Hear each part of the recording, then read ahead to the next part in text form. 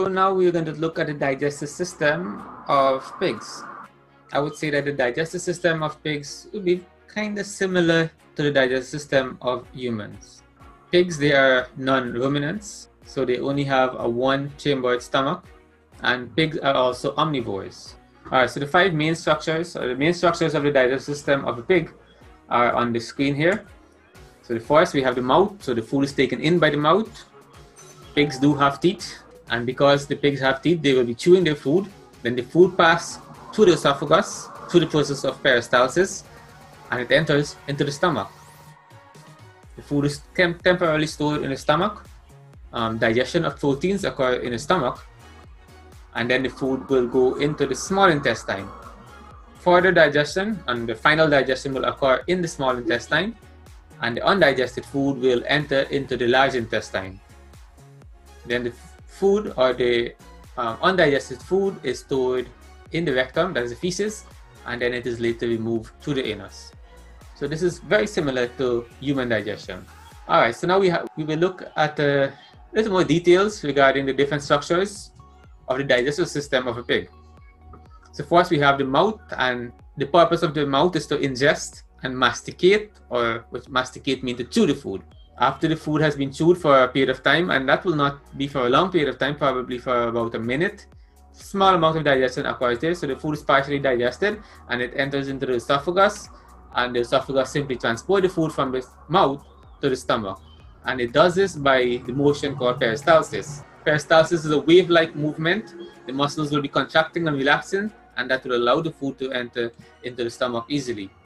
So in the stomach, the indigested food is stored temporarily, as I mentioned before, and here's where chemical digestion really begins.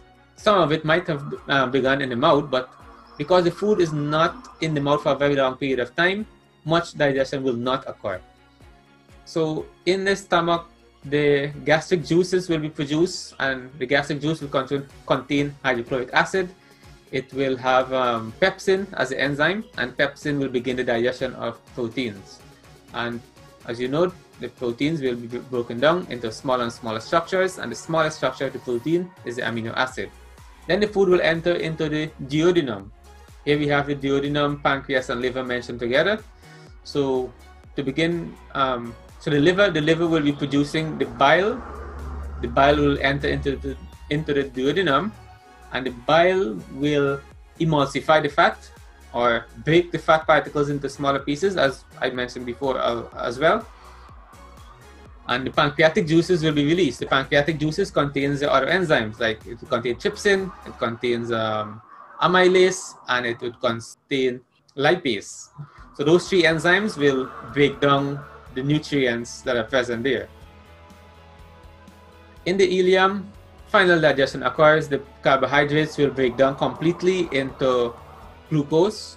The fats will break down completely into glycerol and fatty acids, and the proteins will be fully digested into amino acids.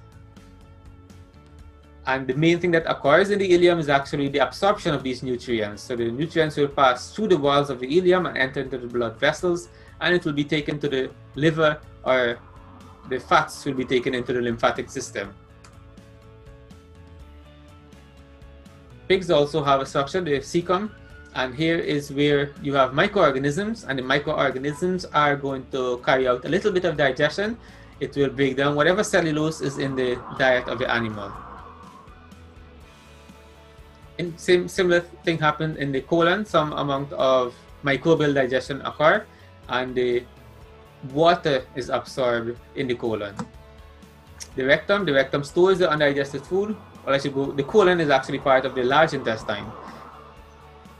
The rectum temporarily stores the undigested food. The water is reabsorbed, and then the undigested food is eliminated through the anus.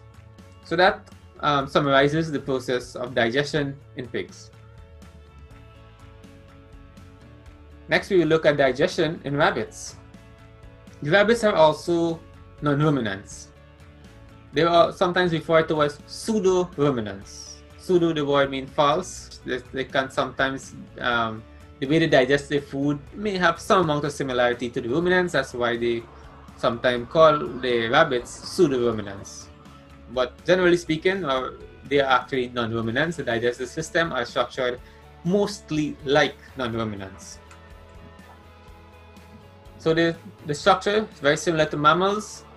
Most of the digestion occurs in the large intestine and in the cecum. Whereas in the pig that we just looked at, most of the digestion would have occurred in the stomach and the ileum. But for the pigs, most of the digestion occurs in the cecum and in the large intestine.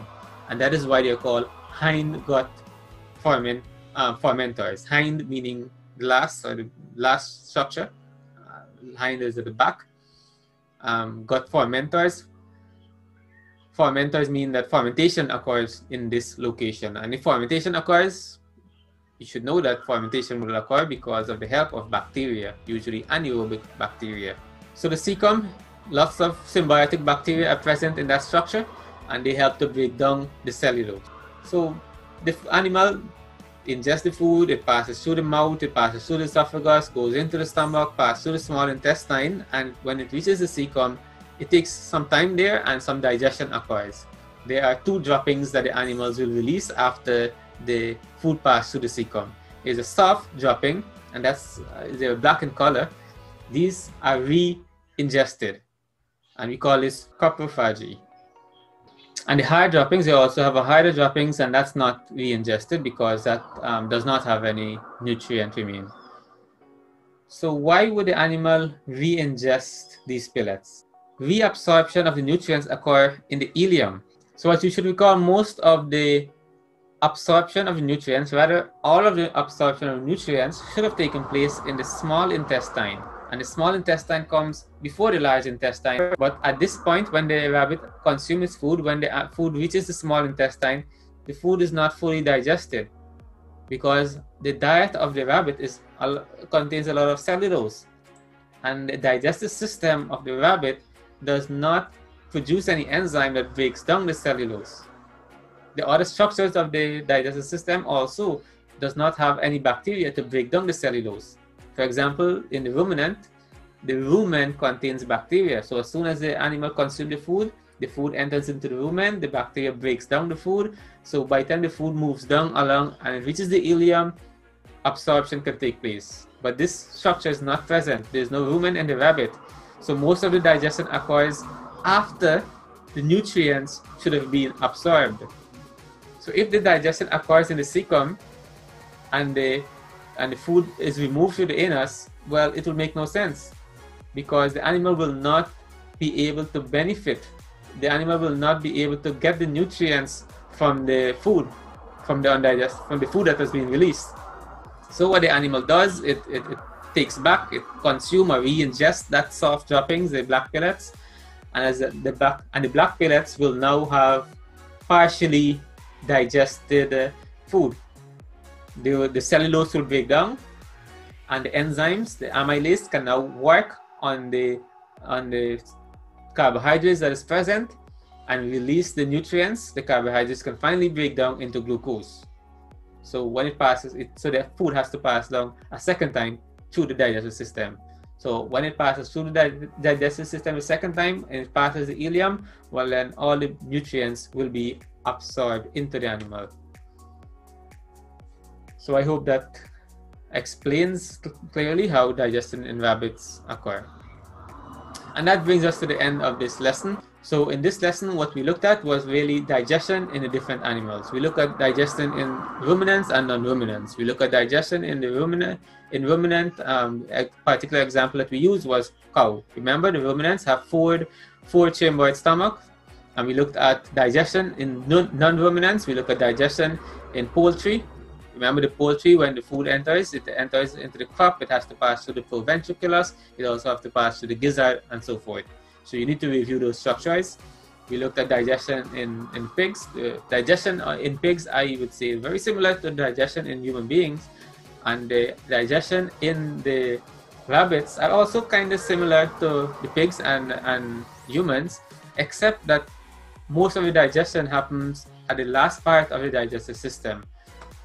So if there's any question, feel free to ask those questions, and see you in the next lesson. Protein.